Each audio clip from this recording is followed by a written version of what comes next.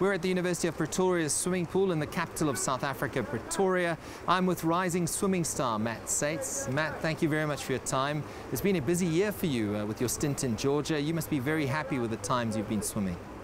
Yeah, I am happy, especially the NCAAs and coming straight back into nationals.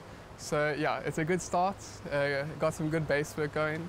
So hopefully the momentum keeps on carrying on. You swam several PBs at the national championships. Freestyle seems to be a stroke that you quite enjoy. Is that one you want to focus on going forward? Yes, no, definitely, yeah. Definitely the 200 free, 400 free, and 100 free even.